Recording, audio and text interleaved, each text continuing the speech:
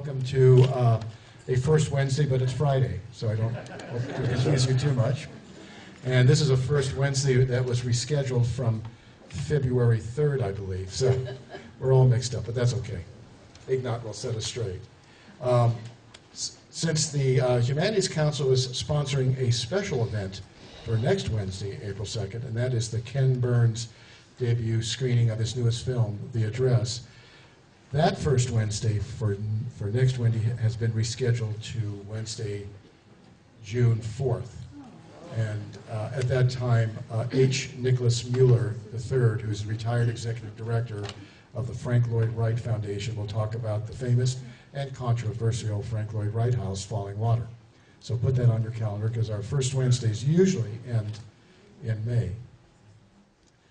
So the next first Wednesday, that will actually be on a Wednesday, is May 7th, and that is a talk by Pulitzer Prize-winning journalist and author Tom Powers. He'll be talking about soft versus hard power in American foreign policy, finding the right mix. Now you got to listen to this description because it's so appropriate and contemporary, which will examine America's not always successful attempts between the Cold War and today's policy to find the right balance in foreign policy between soft power and military might. So that should be a good talk, and that's Wednesdays, May 7th. I'd like to thank our local sponsors tonight, and that's the Friends of Brooks Memorial Library, who do all the fundraising, local fundraising for these events. Brattleboro Savings Alone, the Vermont Country Store, Downs Racklin Martin, and the Wyndham World Affairs Council of Vermont, who are actually sponsoring the May 7th lecture. So I'd like to introduce my friend Peter Gilbert, who's driven all the way from Montpelier. He's the executive director of the Vermont Humanities Council, which he has been since 2002. And the Humanities Council celebrates its 40th anniversary this year. So congratulations, Peter, and the council. Peter is also the author of I Was Thinking, Travels in the World of Ideas, which is based on his Vermont Public Radio commentaries, which I'm sure you have heard often. Thank you, Peter. Thank you, Jerry, and thanks to the Brooks Memorial Library, which is the fabulous host for the Humanities Council's First Wednesdays program here in Brattleboro. Thanks, too, to the Vermont Department of Libraries for its support statewide for the First Wednesdays program statewide in 9 sites around Vermont. And finally, thanks to the underwriter for this evening's program, Russian Life magazine, which has been publishing magazines, maps, and other materials in Montpelier for nearly 25 years. It is an honor and a pleasure to introduce our speaker this evening. I told Ignagt that I'd been looking forward to this for a long time, and about 6 weeks longer than I thought I was going to be looking forward to. His topic, as you know, this evening is not music, but you should know something about him. You should know that Ignagt Solzhenitsyn is recognized as one of today's most gifted artists, and he enjoys an active career as both a conductor and a pianist. His lyrical and poignant interpretations have won him critical acclaim throughout the world. He is the principal guest conductor of the Moscow Symphony Orchestra. He has just stepped down after 6 seasons as music director for the Chamber Music of Philadelphia to become its conductor laureate. He is much in demand as a guest conductor, having recently led numerous major symphonies, not only in the United States, but also in Europe. In recent seasons, his extensive touring schedules included concerto. Oh, there we go. Can you hear me now? Concerto performances in the United States, in Europe, and also throughout the world. Winner of the Avery Fisher Career Grant, Ignagt Solzhenitsyn is on the faculty of the Curtis Institute of Music for the last 10 years, since 2004, on the piano faculty. Born in Moscow, he lives in New York City with his wife and 3 children. Please join me in welcoming Ignagt Solzhenitsyn.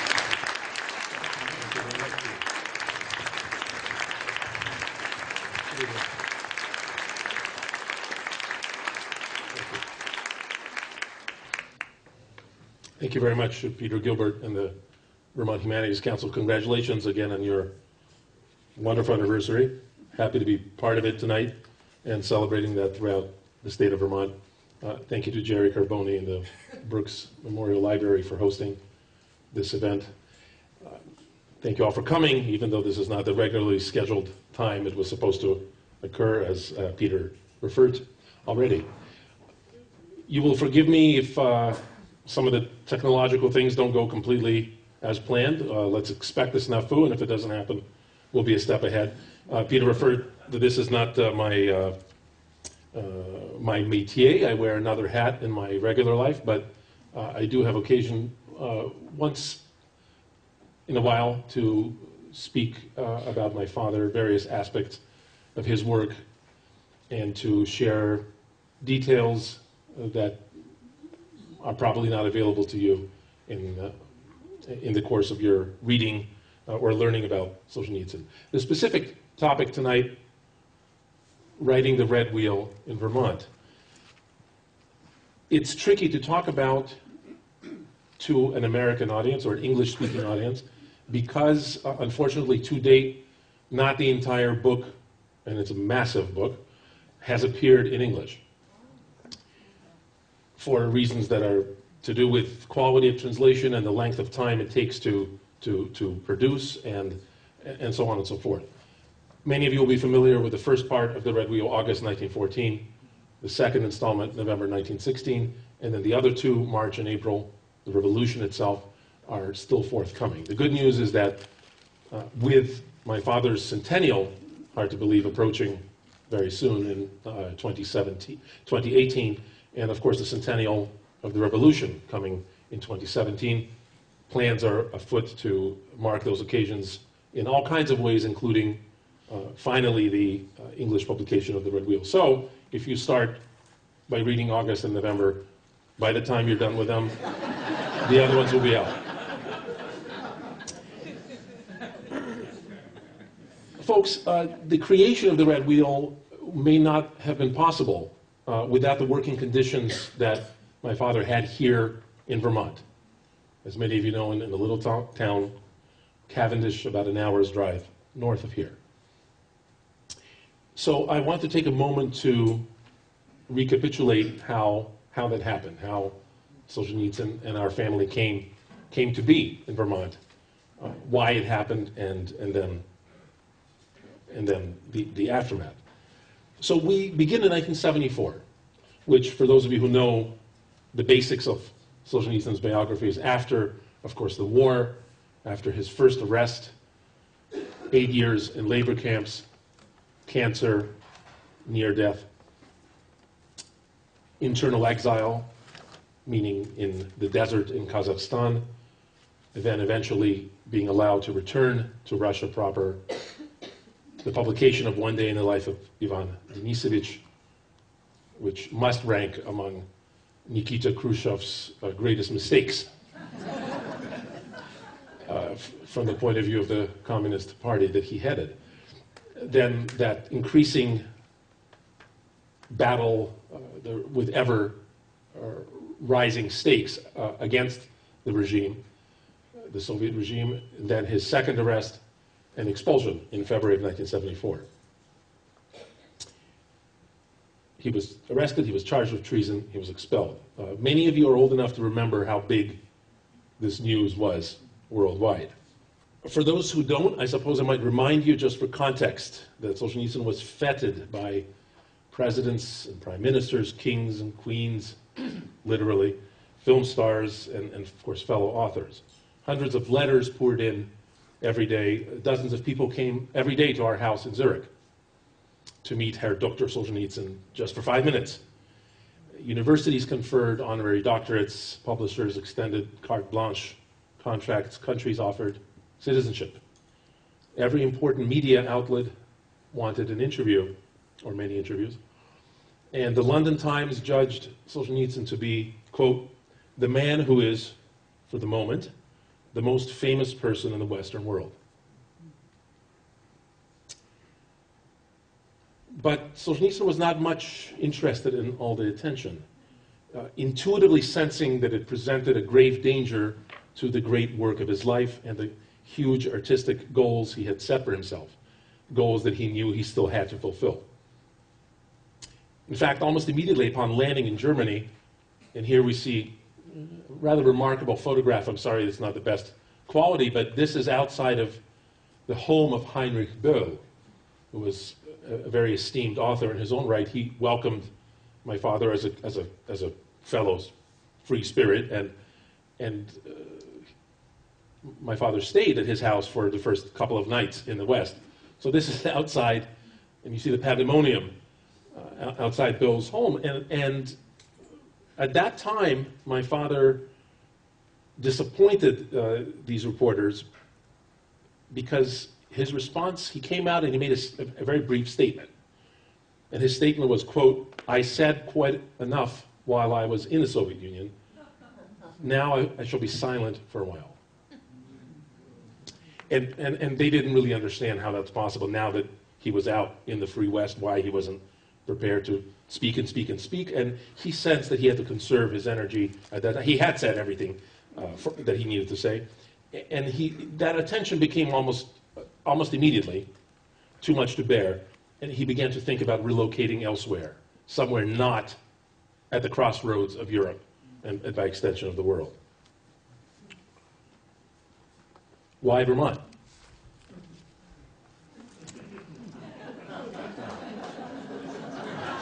These days we don't, it's a question that doesn't need answering, but perhaps some people maybe still want to know the reasons. It's really a complex of reasons that are outlined here. Archives, of course, not literally, we don't necessarily have first-rate university archives in Vermont, although there are wonderful academic institutions. But what we do have is the proximity of Dartmouth College and the fantastic library that it has there. I just found out tonight the oldest Russian department, or Slavistics or Slavics department in the United States, apparently. And also a key component, which these days is not so important, interlibrary loan. Maybe some of you are in academia or you remember what that used to be. Probably still functions, but at the time was an incredible resource for any serious researcher to be able to access any publication anywhere virtually in this country simply by requesting and waiting a few weeks while it was sent in.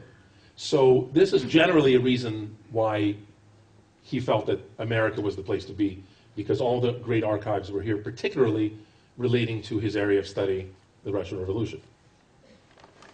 Privacy, remoteness, security. Everybody's here who is from Vermont or lives in Vermont is aware essentially of those advantages that Vermont, a place like Vermont, shall we say, offers in comparison to the hustle and bustle of the big cities.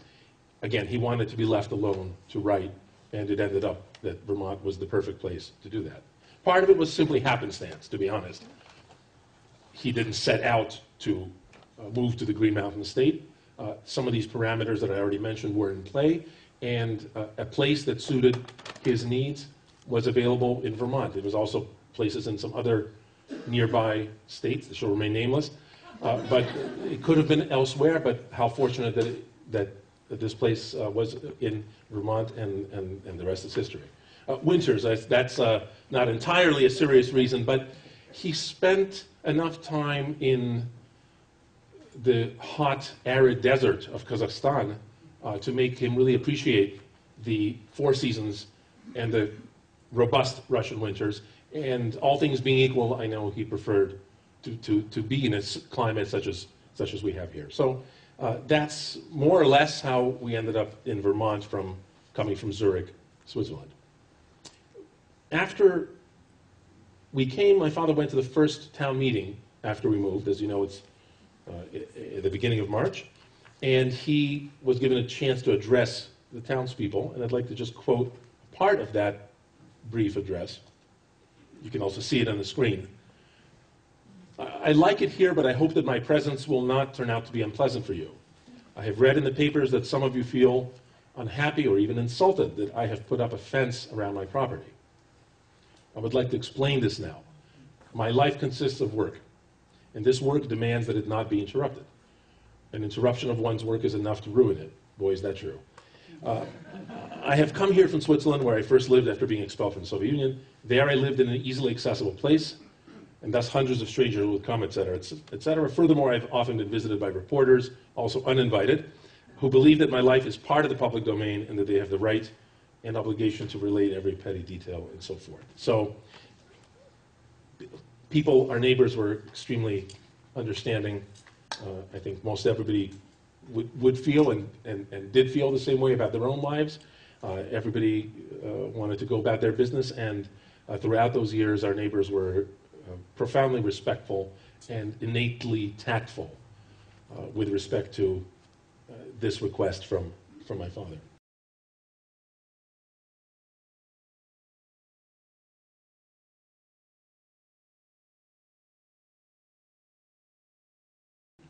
So, we're in Vermont. The work now can proceed apace. How did it unfold? For the first time in his life, Solzhenitsyn had the security, the physical security, physical space, the quiet, to be able to work really the way a writer should work, or certainly the way he wanted to work. So there we have just a picture of a writer in his study, able to work all day long. He worked in the winters in there, and then in the summertime he liked to work outside. This is not a very high quality reproduction, but nonetheless he constructed several tables for himself, including this stand-up desk, where I think he was ahead of the curve, where with the workplace ergonomics that everybody talks about now. He liked to work standing up already back then.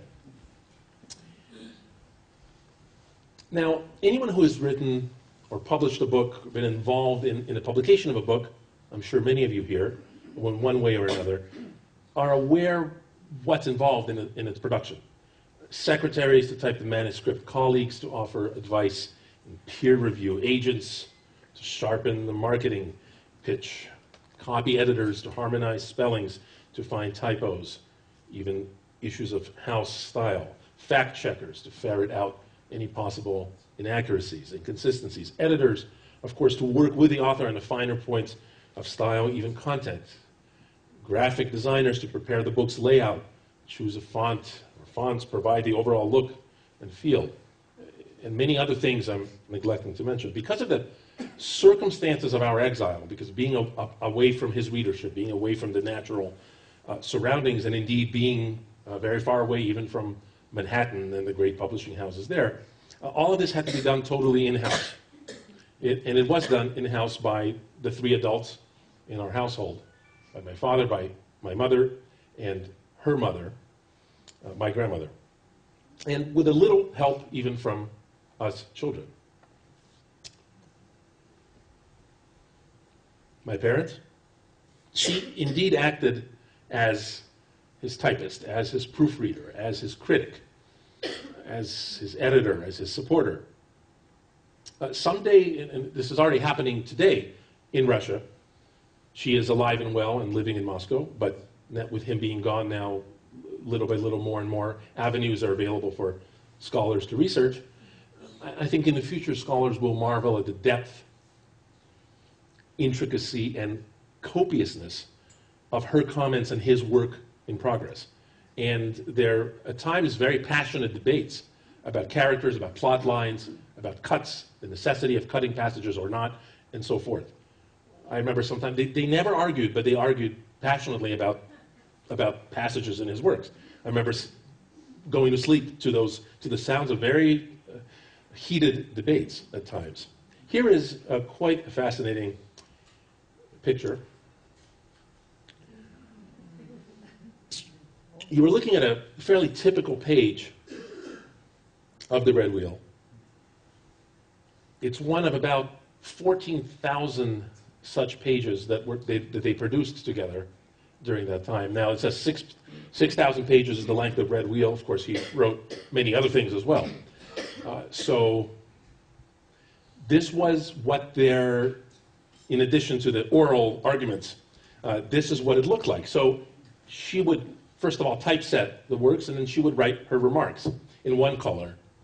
And then he would respond in writing, saying, and you can see here, plus means he agrees, and a minus he rejects it, or further discussion, and so forth. And what is especially valuable here is that this entire debate is preserved. It's really a diary of the creative process, and it's preserved for the future, providing an extraordinary insight into the evolution of how a work of art, how a great novel in this case, comes to be. So just a short word about the indispensable involvement of my mother. There was also my grandmother, her mother. You see her here. She, having worked a long career as an aerospace engineer back in Moscow, Ekaterina Svetlova, some of you in this room remember her and met her. She played a crucial role in any tasks involving precision, involving patience, involving hand-eye coordination. For example, in this photo, in chiseling umlauts and accent aigu and every other kind of strange symbol that wasn't available on the machines back then, and we'll talk about those in a moment. So she had to produce them in a way that would be imperceptible, ideally, to the reader holding the book in his hand. It shouldn't look like a handmade or homemade adventure. So she had an important role in her own right. Children, as I mentioned, also were involved in the work as well.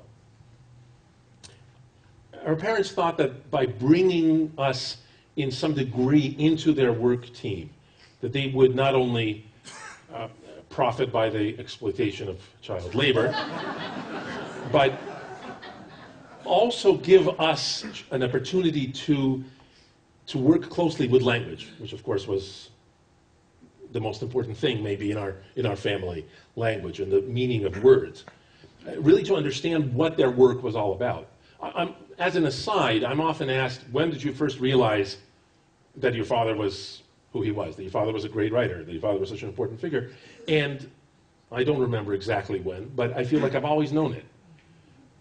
And I think the reason I don't remember not knowing it is because little by little, as we were growing up, we became part of, again, I want to emphasize in a small way, but became part of that, of the work. So it was just an organic process. We knew early on what it was that he did and why, more or less, why he was doing it. Here's a brief clip. Now, I'm not sure if you'll be able to hear the sound very well, but this is a rather lovely clip, a short video clip from a French documentary film. One of the few times that journalists, or in this case a very prominent French television presenter, a book presenter, they do have shows about books in France, and I guess these days on C-SPAN also in this country. This clip shows, let's see if it works first. This shows my older brother, Yermolais, tape les textes de son père sur une imprimante qui donne des pages analogues à celles d'un livre et sur lesquelles Solzhenitsyn portera plus tard ses corrections. And helping with various tasks, of which there were always too many. And then that morphs right away into my younger brother, Stefan, and he actually speaks very, very beautifully here for a very little boy. Stéphane, le plus jeune, lui aussi aide son père. Qu'est-ce que tu fais, Stéphane? Я печатаю первую машинопись словаря, написанного. So he's explaining, obviously, what it is that he's typing in. It's a dictionary that my father was putting together of rare Russian words. Разные слова, использованные век и больше назад, которые сейчас в русском языке не используются. Цель этого словаря – это расширить русский язык с того места, как он сейчас есть. So, now, you saw what my other brother was using to type there, and I'd like to just move to this next photo. And I'd like to talk just for a moment, because again, you won't hear this elsewhere, about the technology involved in pulling this off. in the days before. Now, I know that some people here use computers all day, every day, and some people here may not realize that things have moved on from this, so there's a whole spectrum. But, you know, this was state-of-the-art at the time, the IBM Electronics Selectric Composer. For those of you who are technology geeks, it's about 16 kilobytes of memory, so about 6 lines of text that it actually remembered, that you could save at any given time. This was really the champion of the exhibit A of the advanced technology and it really was the best technology available at the time, at least to home users, to regular users. And I would say that this was quite an impressive machine, but also very temperamental. And it constantly was breaking down. Literally nobody visited our house more often than the IBM repairman. He was there, it seemed, every week. He would come in the morning, he would work in the morning, he would have lunch. My mom would make all the Russian cakes and everything, so he would have a long lunch and then work again and come back the next day, and it seemed it would take a long time to fix it. Then it would work for a few weeks, and then it would happen again. So just a couple of pictures, really for fun, of what was involved in producing this, that it needed ribbon, really like a typewriter. So it was more or less an electric typewriter, so that's the ribbon that was used. This was really a kind of an amazing thing. Maybe some of you remember these. It's a beautifully engineered font heads that very frail, and these letters would peel off very easily. But any font you could think of or that had ever been designed, you could get, but the trouble is, of course, it was only one at a time. And so we'll talk about that later, but the difficulty and the incredible hassle of changing from one font to the next is something that to anybody younger than 30 years old is incomprehensible. Then there was, of course, so this is what I'm talking about. This is a rather involved page, but by no means a unique page from the Red Wheel, showing the intricate variety of fonts that my father needed to have, because this is a chapter of newspaper, a compilation of newspaper fragments reflecting the revolution from papers all around the world. And so you see that every time the font changes to an italic or to a bold or to anything else, my mother had to take out that and put it aside and dig out the right one from her collection of fonts and put it in and hope it doesn't get stuck and so forth. And so this was really an incredibly laborious process for what today would just take a few minutes. Then this material had to be saved. And so these are the magnetic cards. That's the packet, and then that's the actual card. It's about 10 by 4 inches. It's about like this in the hand, and it would go inside. And that also, I think, could store about 200 KB, so about 2 pages per one card. And so we had hundreds or thousands of these cards that held eventually the entire Red Wheel and other works of Solzhenitsyn.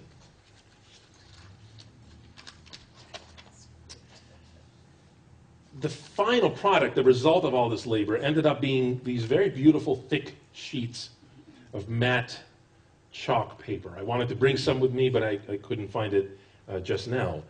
They were coated on the reverse side with this light green coating, and the text was perfectly laid out on the front side. These sheets were literally shipped. The actual paper was shipped to typography, to a letterpress in France, where they were simply photocopied and the books came out. And what you see here is one such book. This is the 8th volume of the collected works. So the IMCA Press, or YMCA Press, was the publisher, the premier Russian emigre publisher in the West, in the center of Russian culture in the West, Paris. But the imprint actually said Vermont, Paris, because it was a joint effort, and frankly, all the effort was on this side, because they just put it out, and everything was done. So, and you saw more or less what it looks like. I also wanted to show a photo of inside, but you already saw some of how the layout was. I think this speaks for itself. My father said it was by far the most productive years of his life. the 18 years spent in Vermont, and you can see the result right there, as it happened exactly 20 volumes.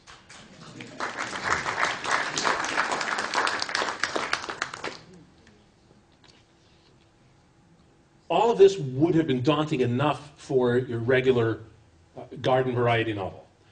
But consider now the huge task that Solzhenitsyn was facing. Really a kind of impossible goal he'd set for himself. The Red Wheel, what was it? And what is it? And how did it come to be? When he was 9 years old, and he was a precocious child, he read two books that left a lifelong imprint. The first one you all know, the second one probably not. War and Peace. He read War and Peace, and like so many people, was, even at 9 years old, struck by the grandeur, by the scope, by the breadth of that canvas. The other book was memoirs of one of the key figures in the Russian Revolution, Shulgin. Memoirs of it. He was a deputy of the Duma, and he had wrote brilliant, very powerful, emotional memoirs of that time and of his work, and of course of his ultimate complete failure, because he was one of the, shall we say, more or less good guys, was swept away by the Bolsheviks when they came in. And so when he read those two books, he knew he wanted to be a writer, and moreover, he knew he was going to write this book. As you will see, the conception of the book changed, and he learned, as they say now, lifelong learning. He kept learning about his subject during the 50 years that he devoted to actually writing it, from 18 years old until 68. That was 9 years old. At 15 years old, there was a spectacular murder amongst all the lawless genocide that was happening in the Soviet Union. There was an important murder because it was of an important party boss. It was a man called Kirov, and he was the #1 party figure, meaning the most important person, the most powerful person, in Leningrad. My father was 15 when that happened, and he read in the papers that this unfortunate thing had happened. And I don't remember now what the official line was. Whatever the official line was, he knew it was a lie. And he marveled at that age because he knew that Stalin had removed him. And of course, you know, he deserved it, but obviously, revolution eats its own children. But he couldn't understand, why don't these adults around me, why don't they see it? Or how can they, I'm 15 and I see it, how come they don't see it? And so that was another powerful motivator to write the truth about history, and to write it in a way that people would have to engage with or would have to face. At the time, of course, his idea was to glorify Lenin. So he was laboring under the mistaken notion, as he would later find out that Stalin had somehow ruined what was a perfectly wonderful enterprise started by Lenin. And very ironic that one of the prime movers behind this book, The Red Wheel, was to praise the revolution, and to praise Lenin, and to praise the new dawn, the new paradise that was dawning in Russia. There was also a stroke of fate.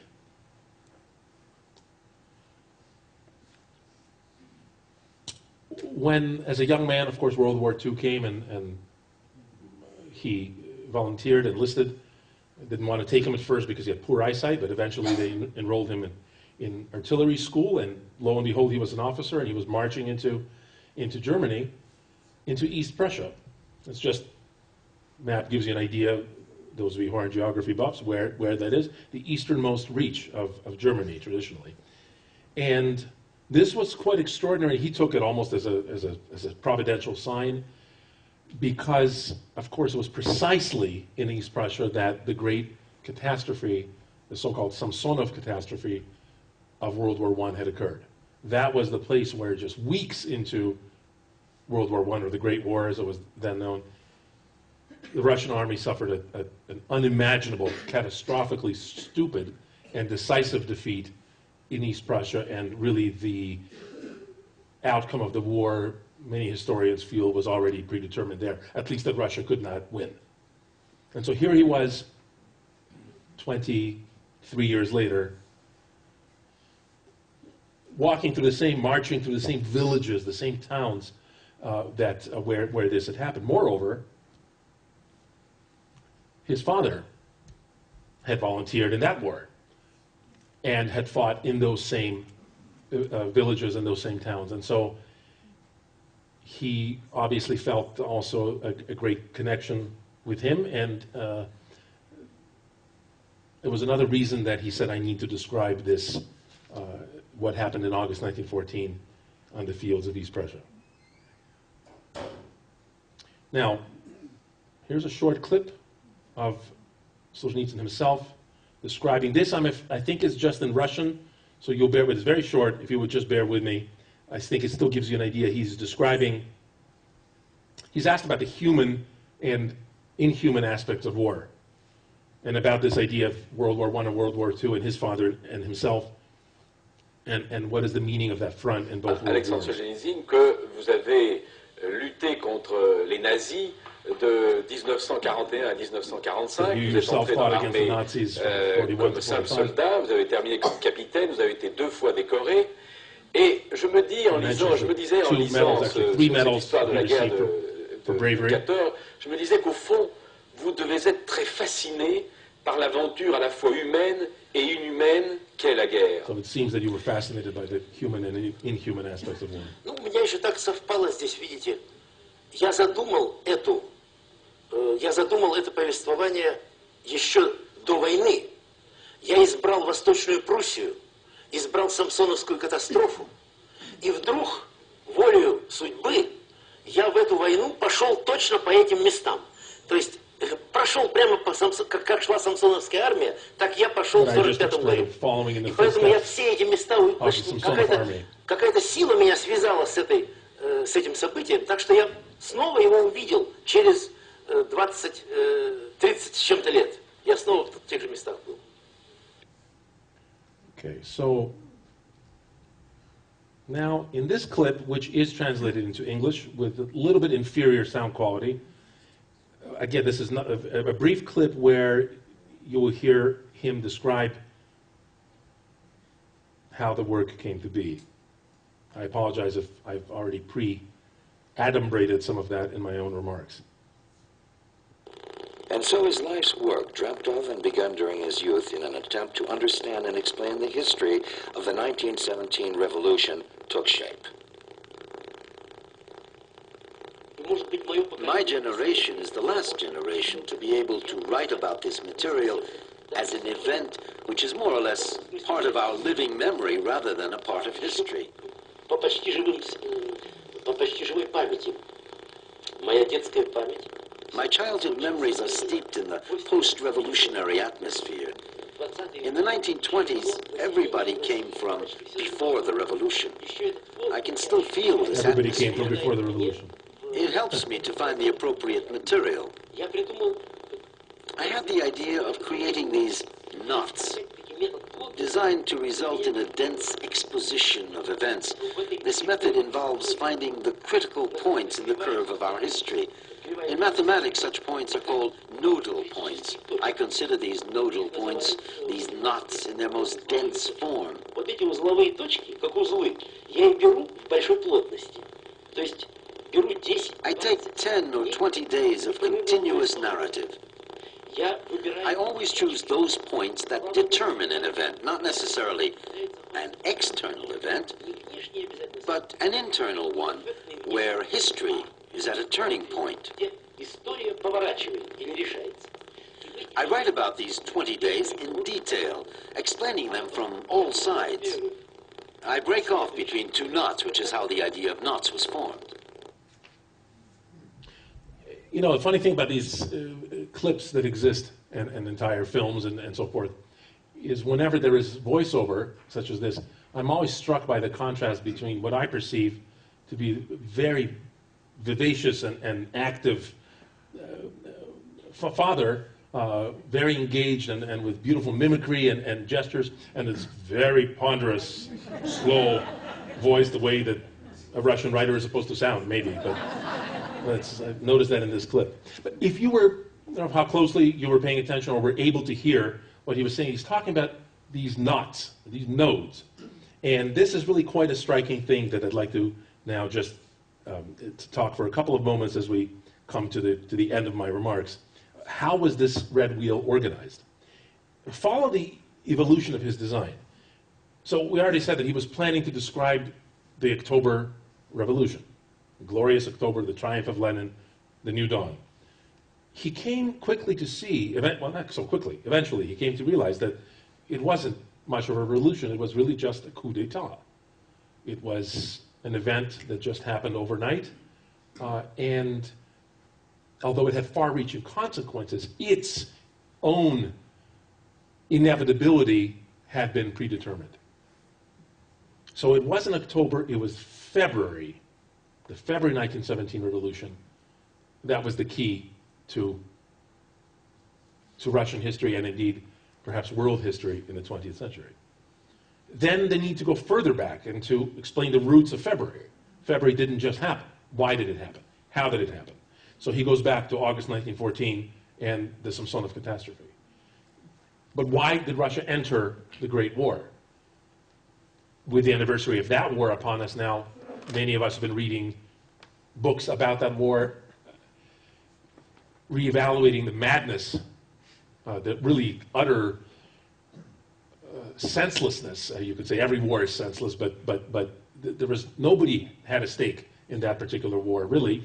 Why did it happen? And so my father felt that if Stolypin had still been prime minister, that's outside the bounds of our discussion today, but a great statesman, maybe the only great statesman Russia had prior to the revolution, he would not have allowed Russia to enter this foolish war, certainly a war that had really nothing in it for Russia to gain. And so he goes back further. Well, as this happened, he began to understand that there were key points, moments when, as he explained in this video, either the actual crucial events were occurring right at that moment, or the seeds were being laid for an important event down the line. And so, I think we go to our next slide.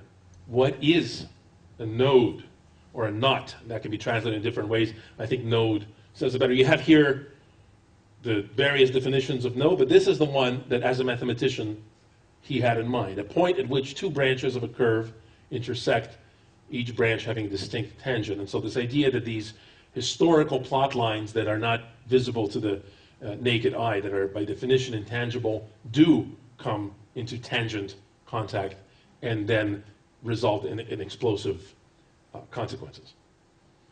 But even then, the evolution of his thinking was still incomplete because he thought it was necessary to devote one volume to each of the 20 nodes that he had identified as crucial turning points in the Great War, the February Revolution, now we're going forward, the October Revolution or the coup d'etat, the Civil War, and eventually the utter triumph of the Bolsheviks. Here is that original scheme. So the Red Wheel is the name of this giant book, a narrative in discrete periods of time. Discrete, as you fans of English language will know, the discrete in that spelling means specific, right? Discrete periods of time, specific, concrete periods of time. And so he had identified these 20 nodes, from 1 to 20, as the key points that we were discussing here. And the idea was he would write essentially one volume each, and 20 volumes, it wouldn't be all that long, and it would be, there you would have the Red Wheel. But as he worked, of course, the volume of the material became overwhelming. And these first nodes had to be expanded. More importantly, he realized that the logic of the material already dictated there was no need to go on and finish this, because by April, that's node 4, April 1917, and that is the last installment of the Red Wheel, as you will see here. So I've now grayed out the ones that never came to be written. And you see that those first 4 got expanded. If you do your math, 2 plus 2 plus 4 plus 2, it's already 10 volumes there. 4 nodes, 10 volumes, that was enough. I don't think he could have done it in less space, in less detail. But he also realized after April, once the provisional government, once the Tsar abdicates in a very, one might say today, flippant way. Wasn't intended to be flippant, but did he know what he was doing, to what he was consigning Russia's future? And then the utter lack of will and lack of foresight on the part of the provisional government. Chaos in society, and the only group, tiny and unimportant as they were, who knew exactly what they were doing, were Lenin, Trotsky, and the Bolsheviks. And so Lenin comes in, as you students of history will know, through the sealed train wagon, as we now know, authorized by the Kaiser. It was a huge risk and a huge secret, of course, at the time, but he's allowed to pass through the war theater and arrive famously at the Finland station, and in St. Petersburg, Petrograd as it was known then, and the rest was inevitable. I'd like to play one last video clip in which my father then explains the mechanics. You understand now, I hope, that the conception and the design of this book. Now, a little bit about the mechanics, going back to, if you will, almost the technological aspect. How do you put this together? Let's see. This is very brief. I don't think there's English here, but then I'll just translate or explain. Take a look at that machine as well. Расчленяю на маленькие кусочки. И эти маленькие кусочки кладу в свою систему. Здесь у меня та система, из которой я могу строить роман. И так сперва надо разбить все, что там я нашел. Разбить по мелким кусочкам, вот по всем вот этим вот. А потом соединить из разных мест, что идет в главу. Потом я перехожу туда, и там у меня формируется глава. Ну вот эта вот система, для того, чтобы раздробить на много десятков кучек, вот эта система и требует такой работы, чтобы не менять. So, how do you, all that material that was coming in through the interlibrary loan and through books that were being sent, journals and newspapers, he would divide it, he would categorize it, break it down into these tiny bits. Dozens of categories, and you see these categories laid out here on this table. And this was like that for years. This wasn't, this was his system. For years and years, material would be added to these categories. He would work through it. He would then craft his chapters, and he pointed to the table over here. He would then create, he would write, and he would put things together in the actual book, and that would go over there. What he used to do this, I think, is our next slide. Yeah, you can see these, again, this is just a small sample of those dozens and dozens of categories. They would go by date. They would go by geography, geographical regions. Moscow and St. Petersburg are the different aspect, the different timelines of the revolution that were happening there. Of course, the major characters, the Tsar, Lenin, Trotsky, Kerensky, and the rest. His fictional characters that are intertwined discreetly into the red wheel as well. That's one at the top of that pile. And then even unexpected categories, дети, children, птицы, birds, animals. These were things he wasn't planning to, write in a nature encyclopedia. This was simply threads of news stories or of recollections that were important enough that he thought they could give a certain flavor, and that he found places to put them in the red wheel. So, and then something else that I'd like you to see is this sea of microfilms. Again, it's, I suppose, a very outdated technology, but if you notice that machine in the corner, yet another kind of antediluvian machine in that last clip, that was the microfilm reader that he used to pore over hours and hours, day after day after day, week after week, for years and years. Here's a close-up, maybe you could read a little bit more here. Most of these came from the Hoover Institution at Stanford, who were very generous, and it was and remains today the premier source for papers on the Russian Revolution.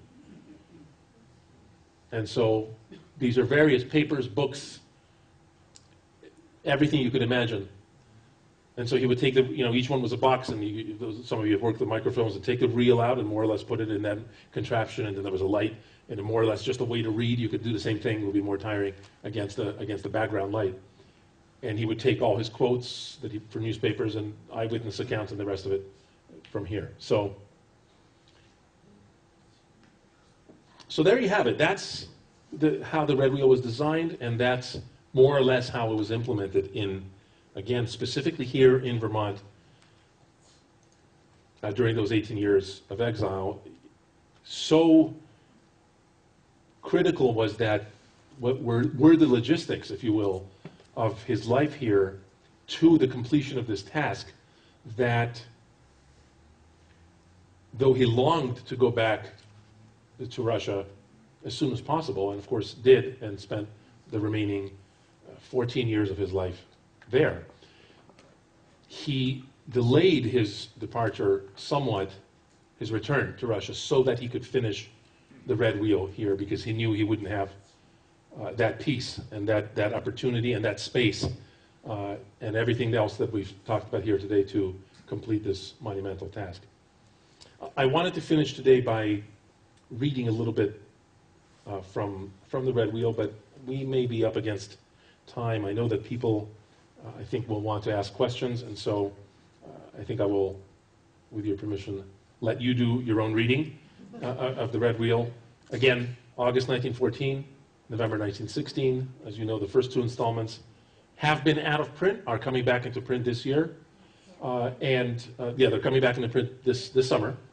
So, and will be available ebooks and iPads and Kindles and all that stuff as well. And then, as I said, by the time you finish with those, the translations we hope will be ready by 2017. So with that, again, I'll forego my reading and leaves a little time for any questions you may have. Thank you.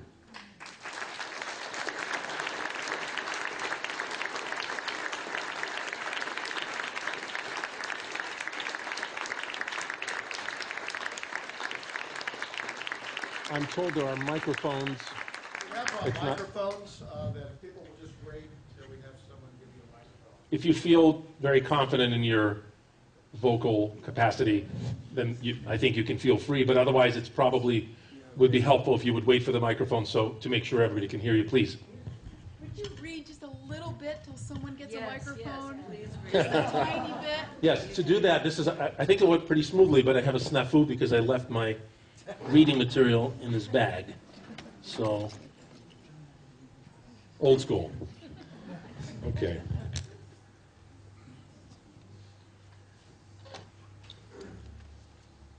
Well, this is quite marvelous stuff. This is the end of the third volume of March 1917. So at this point, revolution is in full throttle. The Tsar has abdicated on March 2nd. This is now March 9th, which in the incredible compression of those days, I think to everyone seemed like an eternity when events like that happen in history. I neglected to mention something else that's crucial about the Red Wheel, and it's the idea of how to write it, is that every chapter is written, most chapters, some of them are officially neutral, but most of them are written from the point of view of a given character. So he writes chapters from the point of view of Lenin. And as much as he reviled Lenin, and the more he studied him, the more he reviled him, the writing is quite extraordinary, and because one really ends up rooting for him to succeed. It's written with this incredible sympathy and really getting into, I think, and critics have said extremely successfully, into the mind of really this psychopath, but also, you know, a genius in a way. So that's the idea, is that we will understand these characters better if the writer tries to become them. And so this is a chapter that is written from the Tsar's point of view. And the Tsar, Nicholas II, is a character that he is very critical of, but at the same time finds, I think, a lot of compassion. So the Tsar is, now that, emasculated, really. His power is gone, and he's now allowed finally to join his family after the deed is done. So he's back at Tsarskoye Selo at his summer retreat, and he's really in a state of stupor. The chapter is called Produced for Inspection. On the Tsar's return to Tsarskoye Selo, his retreat, his first hours were spent with his children. First with the heir, Alexei, the heir to the throne, whose room was brightly lit since he had already recovered. Next, he saw his daughters. This narrative, of course, picks up from the previous Tsar chapter, so many pages before. The elder princesses were on the mend. Everybody had been sick. Little Anastasia, his youngest, was still unwell, while Maria, who was seriously ill, lay in a fever in a completely darkened room. She could not fully take in the fact of her father's arrival and drifted between wanting to make sure he really had come and rambling on about some mob of terrible men who were coming to kill Mama. After spending only a while in their rooms, Nicholas could feel what a burden his dear wife had borne in tending all these sick children at the same time, especially in times like these. But Olya and Tanya were simply elated at father's homecoming. Though they were still lying down, they assured him that they were really quite better now. To them, his arrival put an end to all their woes. That was all they could talk about as they squirmed around in their pillows. Now we're all together again, Papa and Mama.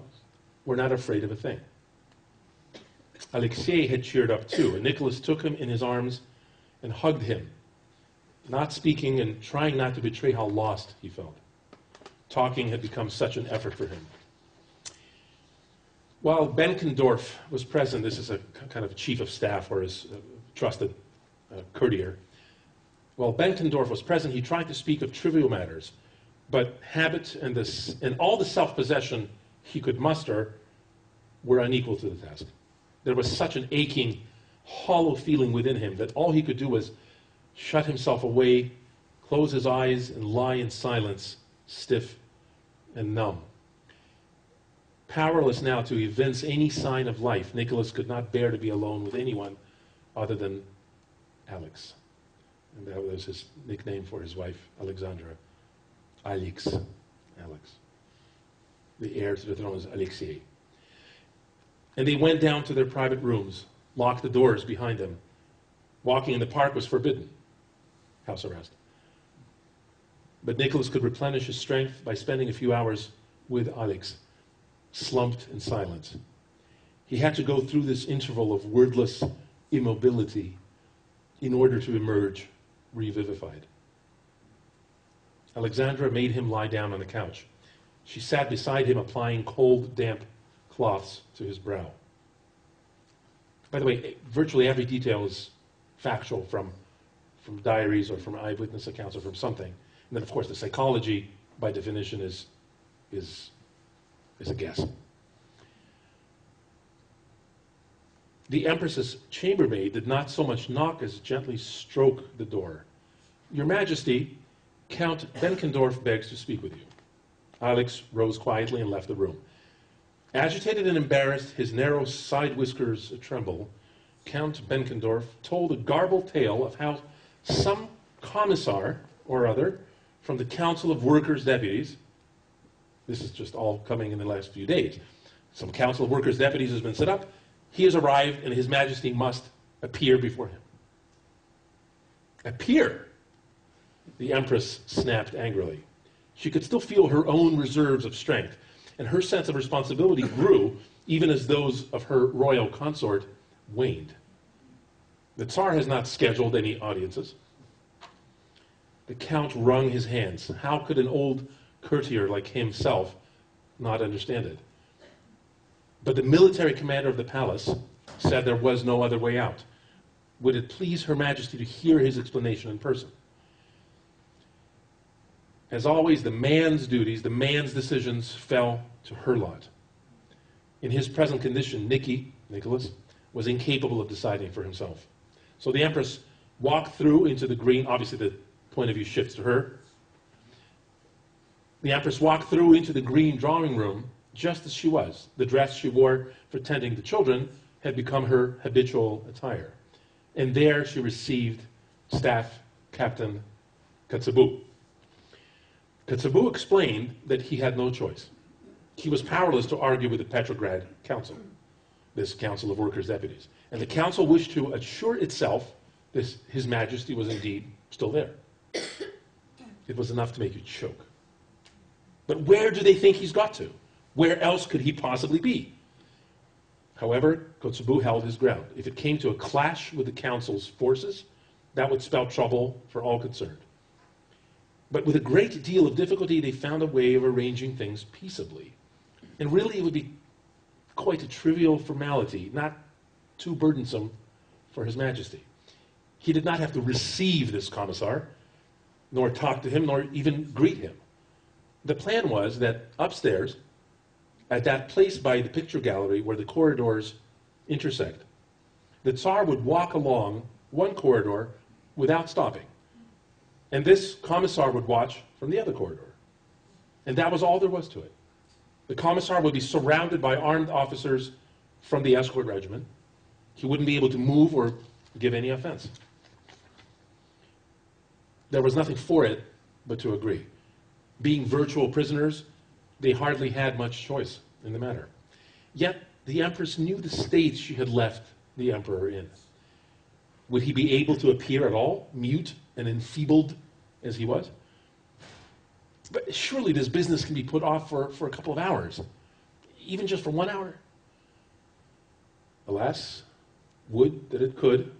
The staff captain was deeply worried. In an hour, any chance of a peaceful outcome might be lost. Her Majesty cannot begin to imagine what dangers have already been averted. Obviously, she had to give in. Alexander went to prepare Nicky. He was lying on his back, sunk in a drowsy torpor, his mouth half open, groaning. Her heart bled to see him like this. What had he done to deserve this new suffering and humiliation? She cradled his head in both hands and caressed him as she woke him. He had trouble comprehending what was going on. But why? Where do I have to go? What for? But he believed her. Onerously, laboriously, he raised himself a little, then sat up. He changed out of his dressing gown in the bedroom, putting on his household cavalry uniform. He always changed swiftly and easily, a habit acquired in the army. His eyes and his many deep wrinkles showed up like pits in his somber face. Alex made the sign of the cross over him, and he went out to join Benkendorf and Dolgorukov, though it was hard to say whether he had understood or was still in a daze. Thank heaven he did not have to speak to anyone. It was just like taking a little stroll along the corridor, since, after all, the park was out of bounds now. But how shameful even a stroll could be for a deposed monarch. They went up to the second floor.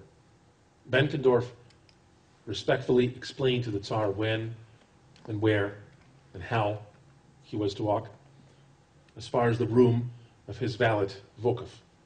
Oh, and it had to be done without headgear. Had he understood, or had he not? He took off his hussar's cap and placed it on a windowsill in the corridor. Benkendorf himself hurried on ahead with Dolgorukov to take up their positions, while the Tsar was supposed to linger here for 2 or 3 minutes. Then he set off, as if oblivious or sleepwalking, as if he were not involved, not even present at all. He opened the broad paneled doors himself. Beyond them, down where the corridors crossed, beneath glass roofs that now scarcely let through the light of the dying day, every single lamp was brightly lit. The pain made Nicholas screw up his eyes a little. He walked along slowly, aimlessly. 3 paces from the intersection stood the commissar, dressed in the uniform of an official in the military commission, but wearing a large, shaggy, Caucasian fur hat on his head. One of his short legs was thrust forward. Behind him, 2 tense officers stood guard. And it was impossible to miss their unnatural position, right hands resting inside their pockets. There too stood the staff captain of the Uhlans. It's a regiment. Neither he nor the other officers saluted, but they came to attention. Benkendorf followed suit. But the commissar did not stir and did not remove his hat. He stood there with that same wild appearance, 1 foot forward, as if he had taken a step toward the Tsar. And nobody told him, too late perhaps, to get his hat off. And no one could bring himself to reach out and whip it off for him. In the silence that fell, you could hear people breathing. There was something tentative about the Tsar's steps, not at all his usual way of walking, with a faint, resonant tinkling of his spurs. As he walked, his very gait conveyed his bewilderment. What was he supposed to do now? And having no hat on was odd. It made it hard to hold one's head up firmly like a military man.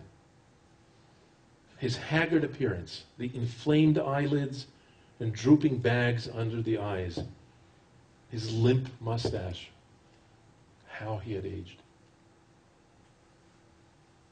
All he had to do was cross the junction of the corridors as quickly as possible without looking around, not so much as a sidelong glance, and walk away, make his escape. That was all. But the Tsar could not pass by without noticing the tense group of men standing off to one side. He naturally turned his head towards them, then slowed his step,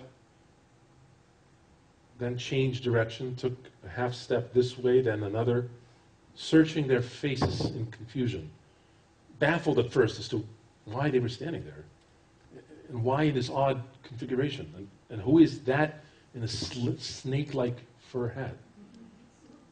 But more serpentine still were the eyes. The hatred in them stung and burned. The commissar's face was contorted. He quivered as if in a fever. Confronted with this stark manifestation of pure malice, the Tsar stopped, came to himself, and sensed what was before him.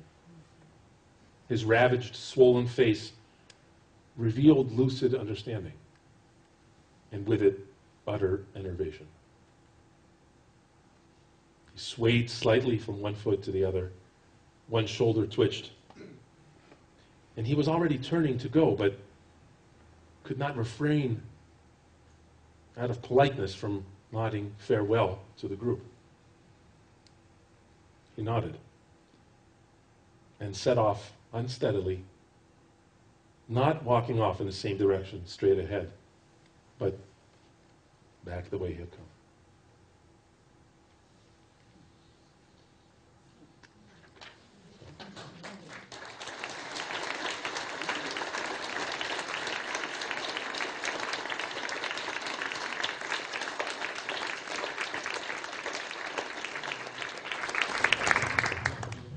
Thank you for listening so attentively.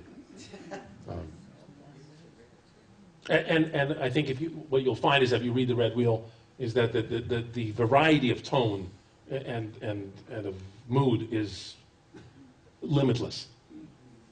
So from deeply lyrical passages to very quick, choppy, very modern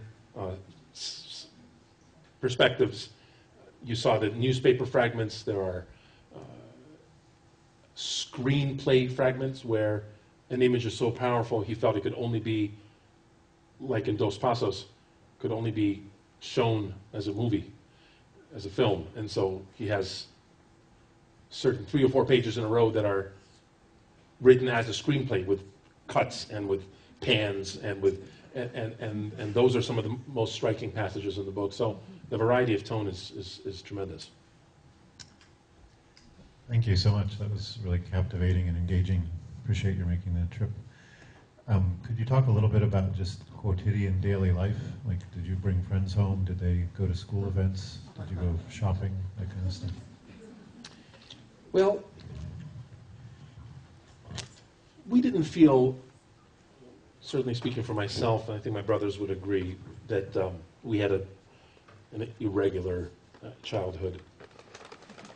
I think it was, in retrospect, it was different. I think the main difference was maybe what I already referred to, was our very clear sense instilled by the example and indeed the daily life of our parents, that their existence was very clearly defined for a very clear purpose, maybe more than most of us are able to recognize in our lives. And so I think in that sense it was different, because there was never any question what the perspective was, what everything was about. But we had to eat, we had to go to the grocery. My grandmother would do a lot of the cooking, but we would help, we would do chores, all the usual things. In Cavendish, where we live up on the hill, even for Cavendish it's quite remote, people don't really come and visit each other that much because it's just too remote. It's not, I mean, here in Brattleboro, maybe in Main Street, you can walk over to the other house, but there it's really, somebody has to drive you. So until that key 16 years old comes around, you're at the mercy of what your parents or your friends' parents are willing to do. So, but my parents were very perfectly happy to have our friends come over. I mean, the only rule really was noise level, and even that was somehow, I think 3:30 was more or less when we came home from school, and that was the time that before which, if it was a snow day or if it was summer or whatever, that before which time we weren't supposed to make a lot of noise. For example, play basketball, and the basketball's a very loud sport, right? And so every time, especially when you miss a shot, and so we were asked not to do that, but otherwise, I think it was reasonably normal. Other questions? We'll try to rotate sides a little bit. Yes? Sir, would you be willing to take a question having little to do with the Red Wheel or with Vermont? It depends. I'll try this. The current situation in Russia and the Ukraine, if the Ukrainian Orthodox Church... I'm sorry, is this better? Yes, if the Ukrainian Orthodox Church, Moscow Patriarchate, the Ukrainian Orthodox Church, Kiev Patriarchate, and the Greek Catholics, I'm sorry for this question, but considering who you are, I thought that perhaps you might have some thoughts on this. If the schism had been worked out, if the schism didn't exist in the church, would we be seeing events unfold differently than we are? Maybe with thoughts about, is there actually any ethnic difference between Ukrainian and Russian? Is this part and parcel of a broader historical process? Well, I was expecting probably the first question to be about Crimea or about Ukraine. So it's good we delayed that to the second question. But to be honest, I wasn't expecting, and please don't take any offense, but I wasn't expecting such a thoughtful question as you've asked, precisely because it's natural that as we follow current events, whatever they may be, I'm gripped by this tragedy of Malaysian Flight 370 and this ever deepening, every day the mystery deepens, what happened and the various theories. And the point is, if we have any right to call ourselves human beings and to have sympathy for each other and empathy, then of course we care about not just about what happens next door, but what happens around the world. So obviously the very tense situation in Ukraine, in Crimea, in Russia has been on everybody's mind. But I was expecting really just a kind of a political question, which I'm really, frankly, less interested in answering. Precisely because the situation is very complex, and its roots go deep and go a long way back in Russian history, in Ukrainian history, in the Polish-Lithuanian history, in the mix, because Ukraine changed hands so much. And I appreciate your attempt to place it in that context. I would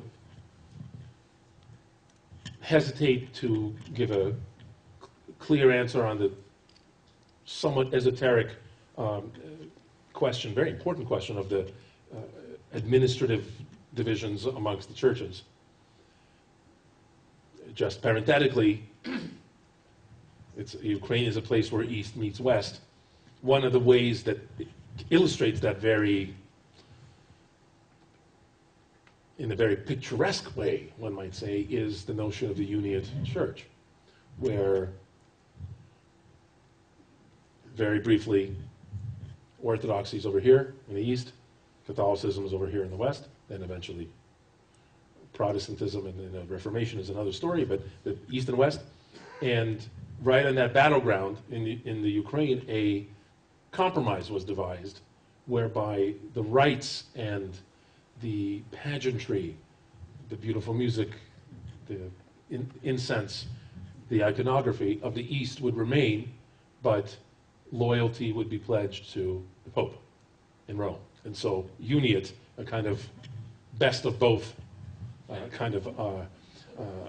a model was tried out, and has, I suppose, been successful in the sense that that church still, 400 years later, still exists, but of course is far from makes everybody happy. And there are plenty of Orthodox Ukrainians. The majority of Ukrainians are Orthodox.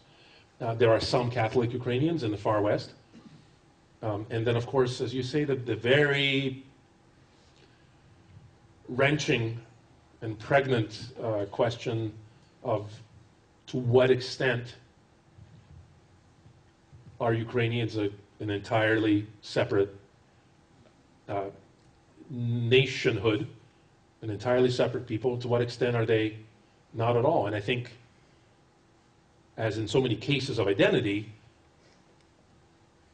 you have to ask them, and you have to ask them, and their answers differ as much as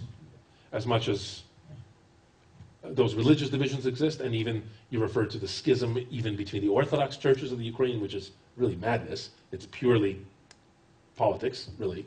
I don't think there's any other way to explain it. So in short, the roots of today's crisis, such as it is, and it may not turn out to be all that huge a crisis in the end, but then again it may. The roots of it are what we need to study and what we need to attempt to understand, and nobody more so than the people on the ground. So it's something to watch very closely. This side. Young gentleman. How did your parents treat you when you were little? I believe it was the traditional parental method of a little bit of carrot, a little bit of stick. Was it mostly you? Yeah. And part of your childhood, was it mostly like you guys were typing? Fingers still hurt. No, I wouldn't say that we typed for most of our childhood, although we probably typed a little bit most days of our childhood. How come? Well, where did your dad get the idea of being a writer? Well, he got the idea from reading. To be a good writer, you have to be a good reader first. I think that's probably number one. And he read books, I mentioned before, when he was very young. How old are you now? 12. So he was even younger, a little bit younger than he was 9 or 10. And he read some books that made such a deep impression on him that he knew that he wanted to and he would be a writer. Of course, that's another conversation. I'm sure a lot of us feel at a young age that we know we're going to be something and then we don't do it. So, but I guess the point is he was one of the few, or probably relatively few, who did.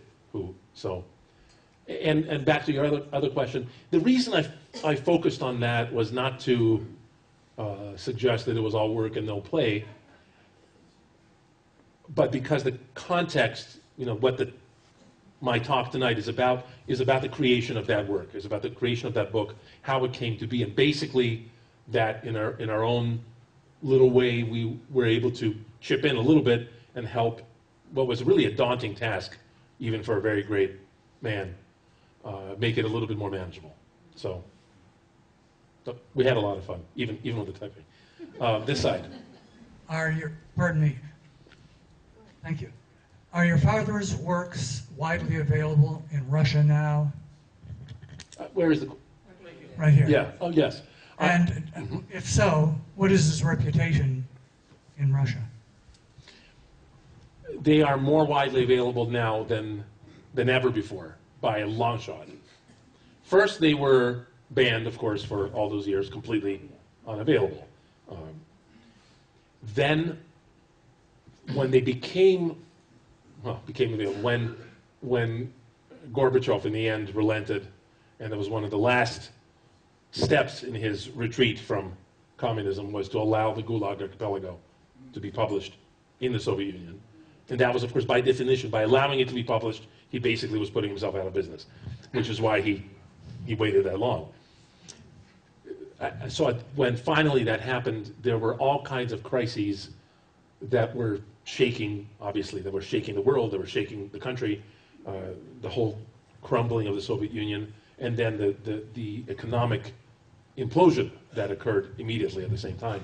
So people had not the time, had not the inclination, had not the paper on which to print books and so forth. So the whole book publishing industry cratered in a way that they talk about in this, because of Kindles and because of the internet, is nothing, much worse than that. So people are reading in a Kindle. What's the difference? In the end, they're still reading. What matters is the process and not really what the physical, technological aspect of it is. So really people weren't reading anything. For Russia, at least. Russia is a country where reading is hobby number one. Religion number one, religion number two. But this is the extremely important. And now, during the relatively benign, relatively well off the past decade, where Russian economy the last couple of years has not been very good, but broadly speaking, it's going up. Income levels are going up. There's a rising middle class. So economically, things are much better, and including in book reading in general and in Solzhenitsyn in particular. I mean, there are so many. Everything's, of course, is in print many times over. There are multiple editions of many of the books, which you don't really see in this country. In this country, you see. You really only see that with classic authors who are in the public domain. You see Dickens. You can go into the bookstore and you can see one edition of Oliver Twist and another edition of Oliver Twist and a hardback and a leather and then another competing paperback. But even then, maybe 2 or 3 or 4, and then only an Oliver Twist, but not the Old Curiosity Shop or Dombey and Son. So, and there you see First Circle or the Gulag, or indeed the Red Wheel, appear in multiple editions in large formats, small formats, everything you would like, and so that's extremely encouraging. And not just Solzhenitsyn, but Dostoevsky and Chekhov and Tolstoy, and indeed many other authors who are working and writing today who have a lot to say and who I'm glad are being read. So basically that's an encouraging area. Yes, ma'am. In the original setup of, is this on? Your father had 20 nodes that he was following. I'm wondering, how far did he get into researching those remaining 16 that never got written? Where's that research now? Is the family going to ever make it available to another historian that would possibly do justice to his original founding? And a second question is, did you and your brothers decide not to return to Russia with your mother, or you reside in the U.S., and if so, why did you choose not to go back? Both my brothers live in Moscow full-time. I go to Moscow a great deal and spend a lot of time there, of course, professionally and personally. In my field, in the profession of musician and a touring artist, the question of home is a little bit less clear in the first place.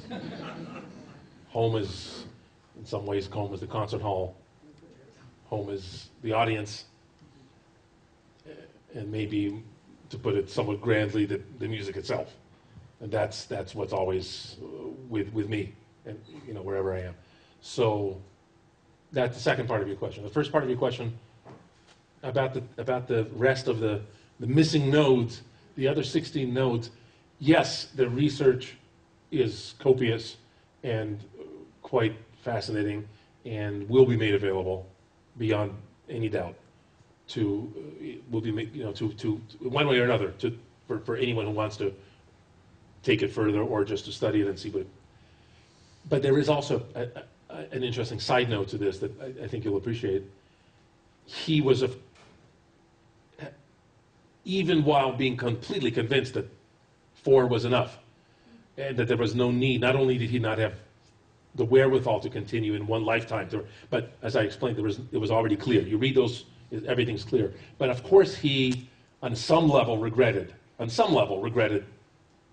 I wish I could finish it, or I wish I could have. And what he did to put a little bow on it, what do they call it today? Closure. Is to publish in, if you remember, Node 4 is April 1917. At the end of April, and when it comes out in English, you will see this exactly the same way reproduced in the English edition, or you can see it now in the French translation, for example. The outlines of those nodes are at the end of the book, at the end of April.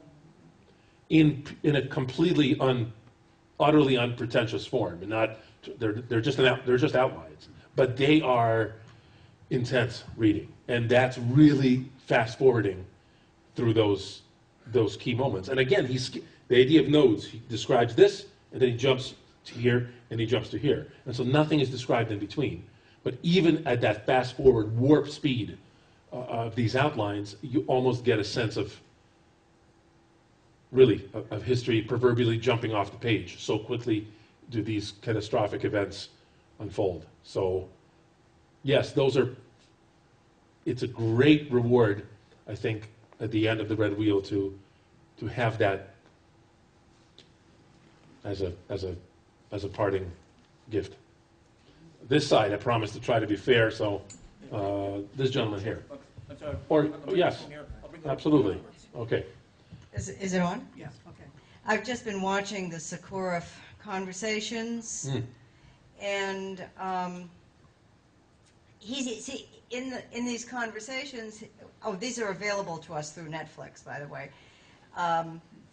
He speaks a little about. We're talking about a documentary film made by one of the great filmmakers of Russia or any country, Sokurov, all the awards and Golden Palms and Cannes and maybe Oscars as well. Anyway, Alexander Sokurov, very important filmmaker, and he made a documentary film, which is really just conversations between him and my father. It's very slow and utterly. I don't know what there is in it of great filmmaking. Well, but it's absolutely riveting. For its absolute lack of artfulness. It's something that many people have. I'm amazed how many people have brought it up, as you are. So please to continue with your question. Okay. So the dialogues with Solzhenitsyn of Alexander Sokurov. Well, he speaks surprisingly little about his time in Vermont, except to comment on how the birds don't sing, and the differences in the trees and things like that. But one of the things that really intrigued me was that he talks a lot about his influences, particularly Karamzin and Platonov. And I'm wondering if you're aware of any other literary influences that impacted the Red Wheel in his writing. Sure. He wrote about that. I don't have to guess. He spoke about it at different times and wrote about it. There are influences in spirit, in worldview. That would certainly be Dostoevsky. There are influences in stylistic approach, where, again, having read War and Peace at 9 years old, he was, I think, remained in love with Tolstoy's style, I think, for the rest of his life, even though they often differed very severely on philosophical issues. There was an author, I mentioned Dos Passos, not so much philosophically as in terms of certain innovations, and I mentioned the screenplay that I think Solzhenitsyn took a step further, if you will, as naturally one does when one borrows from someone and then builds on that. There was an author he considered his older brother, Mikhail Bulgakov, who, of course, is one of the great names in 20th century literature.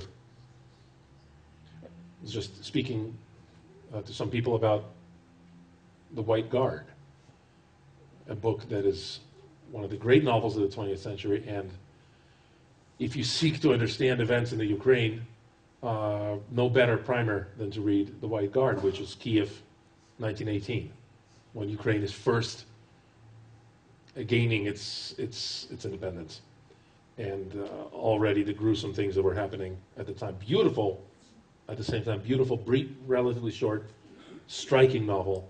Bulgakov, even more famous probably for Master and Margarita, just one of the great names. And so Bulgakov was someone he felt very close to. There are others, but those are some names. He, I think, was always delighted to acknowledge any debt that he owed to those who came before, or indeed were writing at his contemporaries. Akhmatova,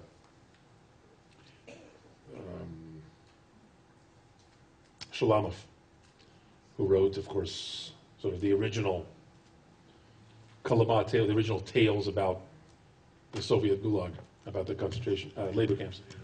So he always, I think, was glad to say, yes, I'm standing on someone else's shoulders to be here. Someone from this side. We've already got this, coming back to this gentleman who didn't have a chance yet. All right, then we'll have two from the right side. All right, thank you. When he writes about Lenin, your father writes about Lenin, you get this portrait of a man who's utterly exhausted. Again, I'm only speaking, reading up to November. A man utterly exhausted and almost obsessed with schism. Well put. And can you perhaps elaborate a bit in your understanding of your father's understanding of that? Those notions, those themes of schism and exhaustion in the person of Lenin, and also your father's. Did he admire Lenin, and in what capacity? Great question. I appreciate that. I'll try to answer as well as I can. Did he admire Lenin? That's difficult. You know, I suppose I'll try to answer it like this. When and I'm sure I'm not alone in this, when I read Richard III, or see Richard III, I root for Richard, somehow, even though I know I shouldn't, and I know he's despicable, but there's something about that character that it's impossible not to admire at a certain level. I hope that's okay to say. But I felt that since I first read Richard III, and I saw it on stage a couple weeks ago, and I've read it, many times, and I've always felt badly about that, but I can't help myself. I think it's something along those lines. I'm speculating now. I'm not quoting my father or really suggesting this is accurate, but He had Lenin's portrait in front of him on his desk for several years. He spent more time with Lenin than he did with his own family for a certain amount of years. Because he would spend 8 or 10 hours a day at times, and he had plenty of other characters and historical personages he was researching, but Lenin, of course, was huge. And he, as I said earlier, he came to despise him ever more. But clearly, on a certain level, he admired not anything that Lenin represented, but maybe, I would say cautiously, admired certain qualities in Lenin. His perseverance, that dogged kind of tunnel vision, which, of course, alienated everyone around him, his own, as you say, his own party comrades, but enabled him to achieve to perpetrate that vast evil that his life's mission was to do. So in that sense, I suppose one could say that's what comes through, I would say, in these chapters, this incredible energy, this demonic single-mindedness. And then the issue of schism. Yeah, that's a hallmark of fanaticism, isn't it? Is that purity. Utter purity. That he starts off as part of the big workers' movement, the Socialist International, or whatever, right? Whatever was originally called, going back to Engels. And then all the time he's shedding everyone who's heterodox. A little bit to the right, a little bit to the left, and of course it's always to the right, because nobody's to the left of Lenin. So it's always, shedding, not revolutionary enough, not fanatical enough, not pure enough, and so he distilled his band of monsters to a tiny group. But there was that logic behind the method to his madness was that group was able to take over and bathe Russia in blood. So Lenin, frightful example of what our species is capable of. 2 on this side, I promised. Yes? A much lighter question. I think we need that. Personal and musical. Was there a classic piece that really resonated with your dad? And B, have you ever been able to conduct it?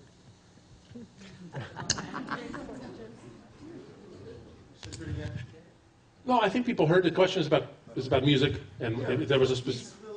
Yeah. I couldn't name a piece, not because I don't want to, but because I can't. I can name some composers. Yeah. Beethoven, Schubert, Tchaikovsky, Bach. So they're not dark horse names. But they are some of the composers that he drew strength from, that he liked to listen to. There were some other unexpected names, perhaps less expected names. For example, Sibelius. Sibelius is not in everybody's list. It's not so much on my list of composers I feel very close to, but he was very fond of Sibelius. And the other part of the question, yes, did I conduct works that he particularly loved? Yes, absolutely. I mean, again, I can't single out, but for example, Beethoven symphonies. And he was present at several occasions when I conducted the 3rd and the 4th and the 8th and the 2nd, and I think he loved them as any, I think, sane person does. Loves all the Beethoven symphonies, and he was no exception. Another question on this side. Yes. Yeah, you spoke so eloquently about how he was able to do this important work in Vermont and Cavendish. From your perspective, what was his attitude, and I know it was complex, towards the West in general and the United States in particular, given the horrendous experiences he had had in the former Soviet Union, and then his experience here in his own worldview, his own vision of what life should be. So if I may paraphrase your question, because the microphone didn't make its way up, that's my fault. My father's attitude, broadly speaking, attitude to the West, as I understand your question. And the United States. The United States in particular. Well, it's a great question, and again, I'll try to limit my answer just because we're already, I'm sure, past time, and it's a big topic. First of all, America came as a great positive surprise in his life. I say that because in 1974, 1975, in those years that we were living in Switzerland, no different from 2014, America was looked down upon by European elites. As far as I can see, nothing's changed. So there was that sense that everybody, that he imbibed in a way with the air in Europe. Not so much in Russia, which of course Soviet was a different situation, but in Switzerland and France and in Italy, and that America's, all the stereotypes that all of you gathered here know to be untrue. That America's uncultured, that America doesn't read, that America doesn't care, that America doesn't know, et cetera, et cetera, et cetera. So he didn't really he didn't know otherwise. I don't think he held that opinion strongly. But that his default position was probably in that, more or less in that vein. What all the bien-pensants had suggested must be true. Now, I mentioned this idea of have to get away from Switzerland, have to get away from Europe, and just go somewhere where I can write, etc. I'm not going to recap all that. Canada seemed like a good choice because Canada, as we all know, is civilized and much friendlier and so forth. And so that Canada would be nice. And so he flew to Canada. I think he landed in Montreal, obviously Toronto. I think he landed in Montreal, had speeches, and it was a very public visit at the time, spring of '75, I guess. And then traveled the whole way west by train. You can still do that today, right? The Canadian Pacific, whatever that is. And he was disappointed. I'm sorry for any Canadians here on some, but he was disappointed in the sense, this is of course a generalization, he was disappointed in what he perceived as lack of dynamism in Canada. This is of course a visitor's impression. He might have been completely wrong, but he felt that it was sleepy. He felt that it wasn't up to the speed of the times and the intensity of the questions. Remember what's happening in the world in terms of the communist expansion that is in full throttle in the mid-'70s, and Vietnam, and et cetera, et cetera. So he wasn't too impressed with, again, just broadly speaking. Now, then he came to Hoover, and his first visit, I think it was when he first came to America, was through California.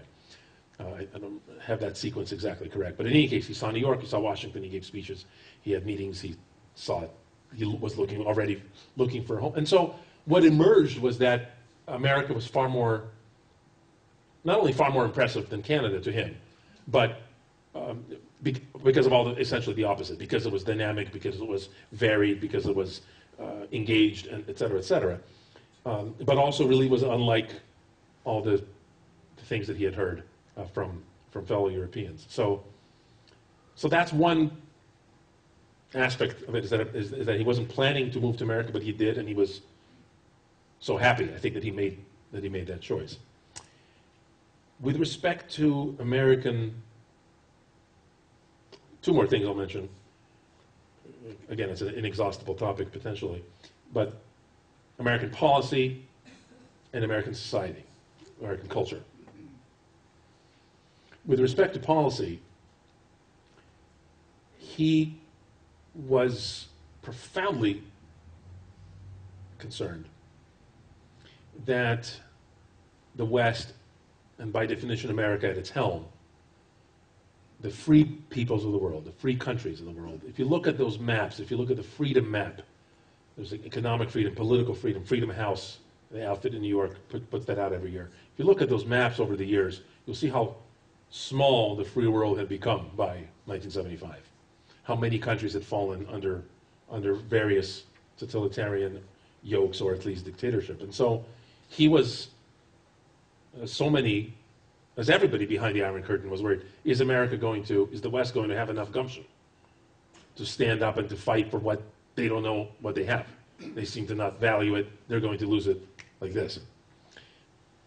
This led him to perhaps, as he later admitted, to overplay his hand a bit. In other words, he was so concerned that the West would be too weak that he may have exaggerated, I would say subconsciously, there wasn't some kind of a Machiavellian tactic in his part, but he was so afraid of this that he exaggerated the imminence of peril, or the likelihood that the West would indeed sink in a morass of weakness. And of course, very soon after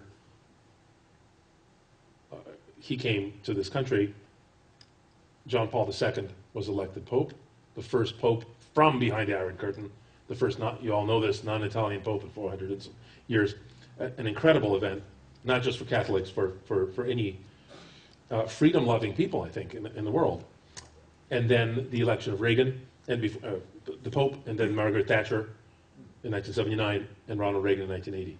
And these three figures clearly changed the course of events, clearly changed the balance of the percentages of who would win and which way the Cold War would end up. And so even as he was issuing his warnings, things were already afoot, changes were afoot, and voters in the case of Reagan and Thatcher, and divine intervention in the case of John Paul II or the college was changing the landscape. And the last thing, I guess, society, culture. I'm not really up to this topic, but I think I would just say that he saw trends in American society that worried him. I think they can be summed up as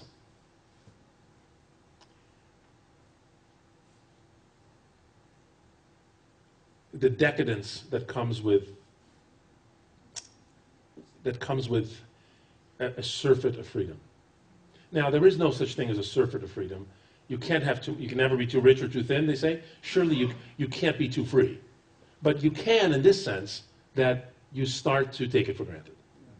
And this is, I think that any person probably in this room must be aware on some level of that, the possibility, the danger, whether you felt it in your own life, whether you've seen it amongst your fellow citizens. That's a danger that he felt was very clearly present. And then everything that stems from that. If the benefits and the good graces of Providence are ours to keep forevermore with no price, then everything is allowed. Then everything should be focused on pleasure, on the fulfillment of what I want. And freedom is not about respecting your neighbor, but it's about fulfilling your own wishes, et cetera, et cetera. These are obviously big questions, but those were the questions that concerned him.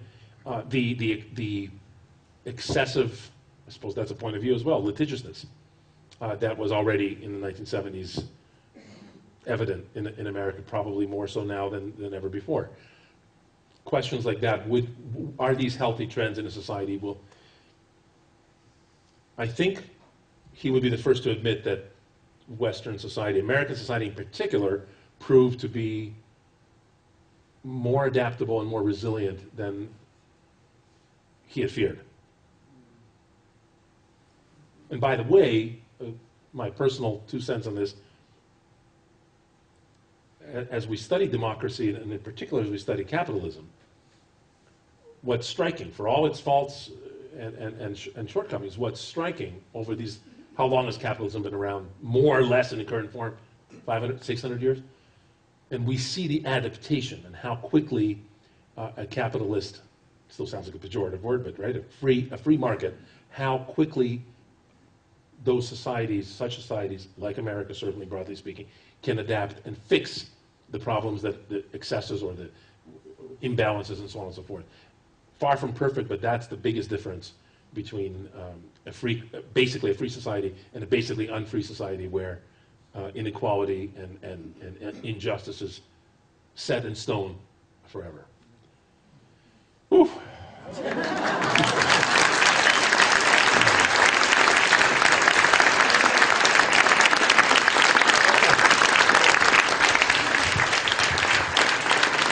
I'm not a political theorist, but I play one on TV. Yes. There's maybe one more question. One more question. Okay. Ignagt. Over here, please. Mr. Ovard.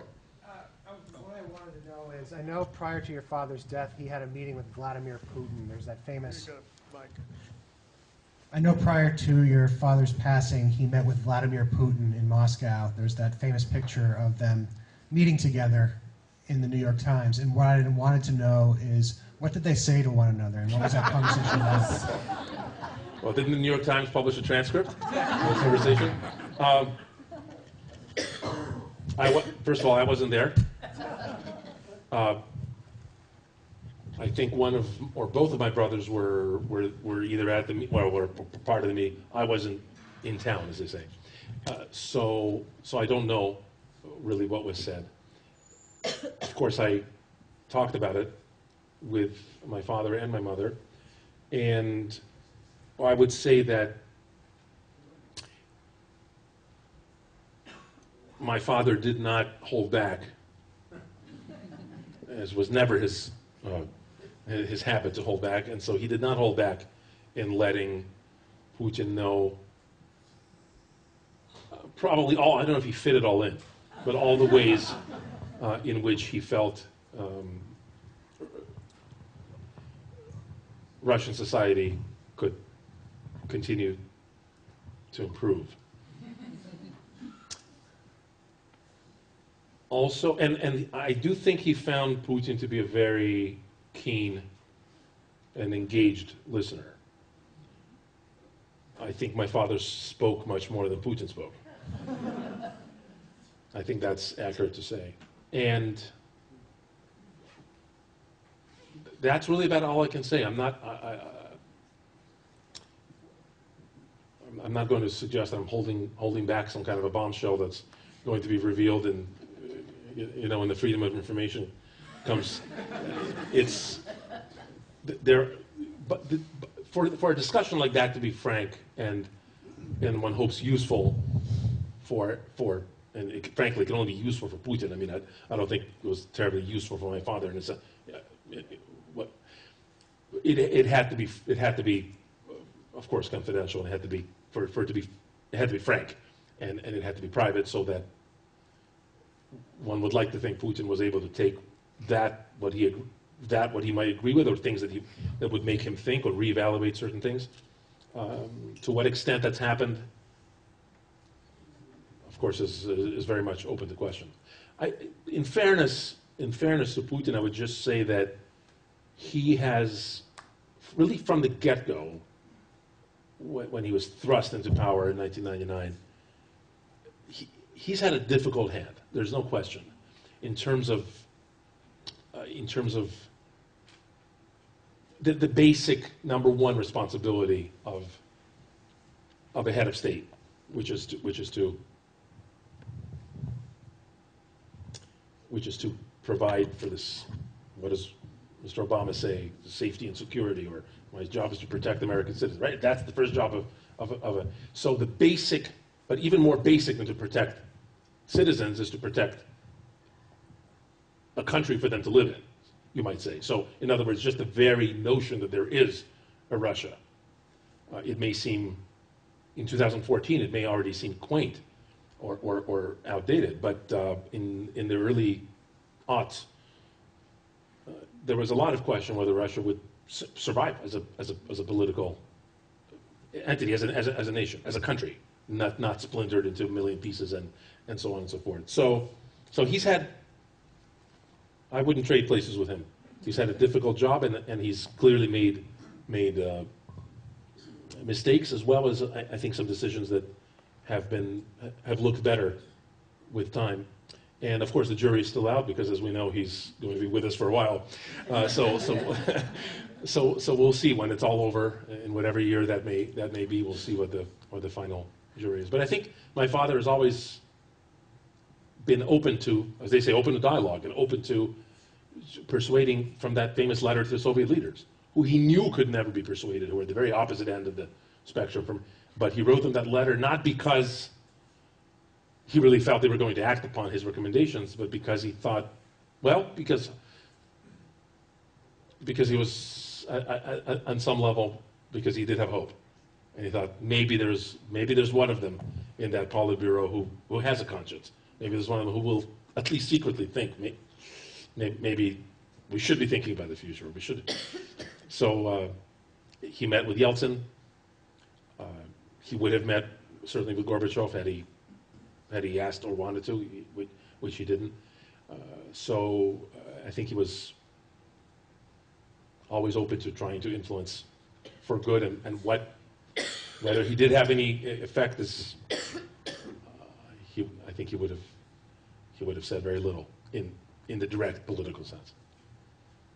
So. Can we finish up just with this last gentleman who got crossed out? Thank you.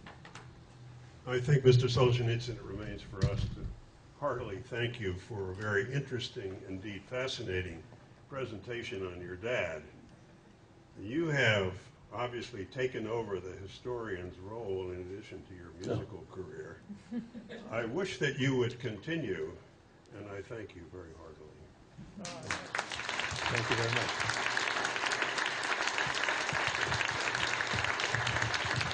Well, thank you all for being so engaged and coming tonight, and appreciate it.